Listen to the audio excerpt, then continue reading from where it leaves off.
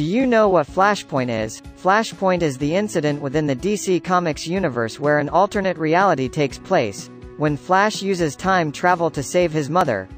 By doing this, what changes happen in the world? This is the most interesting thing about it. First of all, Flash's powers are lost in the current timeline and his mother is saved, but his father dies. Thomas Wayne replaces Bruce Wayne as the Batman of this timeline, because Bruce Wayne died that night instead of Thomas and Martha Wayne, and because of this incident, Thomas Wayne became Batman and Martha Wayne, Joker. Because she gets shocked seeing Bruce's death. Apart from this, Amazons and Atlanteans are enemies of each other's life.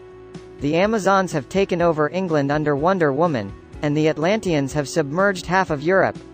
In this reality, Superman does not exist, because when his pod came to Earth, then US government scientists had caught him, and he never have seen the sun, due to which he is very weak. Due to a small mistake of Flash, this timeline becomes so dark that we cannot even imagine can.